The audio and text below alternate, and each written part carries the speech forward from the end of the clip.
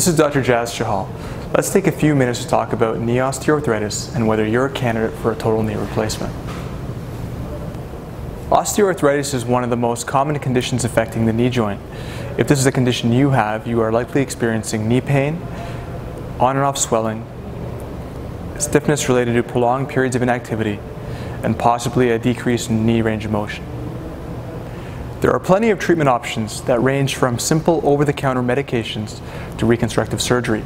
For most patients, initial treatment often consists of Tylenol or an anti-inflammatory medication, some sort of injection such as cortisone, hyaluronic acid, or platelet-rich plasma, physiotherapy in the form of strengthening the quadriceps musculature, core musculature, and modalities to decrease swelling, and some sort of surgery. While there is no evidence for arthroscopy in the setting of knee arthritis, total knee replacement is the most common procedure performed for this indication. Here we present a view of two knee models. On the left-hand side is a normal knee, with the blue representing articular cartilage, and with the cartilage being normal on this side. On the right-hand side is a model with advanced knee arthritis. You'll see wearing away of the articular cartilage, exposure of the subchondral bone, and bony overgrowth in the form of osteophytes on the tibial and the femoral side.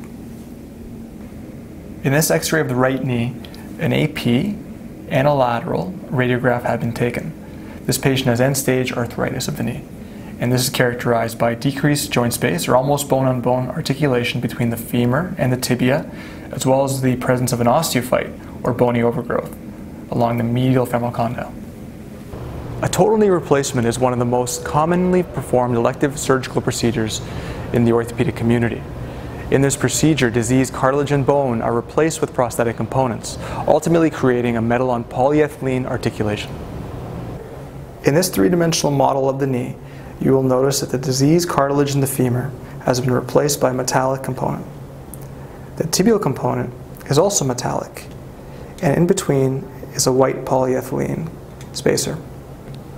This results in the creation of a bearing surface that is metal on polyethylene. The third component of the knee joint replaces the patella, and in this model you can see that the back of the kneecap is replaced by a polyethylene button, creating another metal on polyethylene articulation that occurs with range of motion of the knee. After a knee replacement, patients are commonly discharged home within 3 days after the procedure. Because of this early discharge, it's imperative that patients have an effective post-operative strategy to optimize the recovery process. For an effective, personalized post-operative strategy, please work with your surgical team.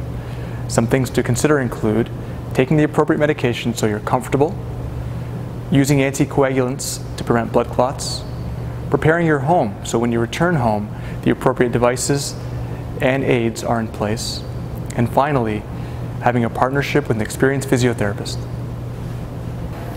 Physiotherapy is an essential part of the recovery process. To optimize mobility and function, early on, one should focus on range of motion and strength of the quadriceps. Home physiotherapy is as effective as clinic-based physiotherapy following knee replacement, and there's plenty of scientific evidence to support this. Furthermore, home physiotherapy is more cost-effective for you and the healthcare system compared to inpatient rehabilitation.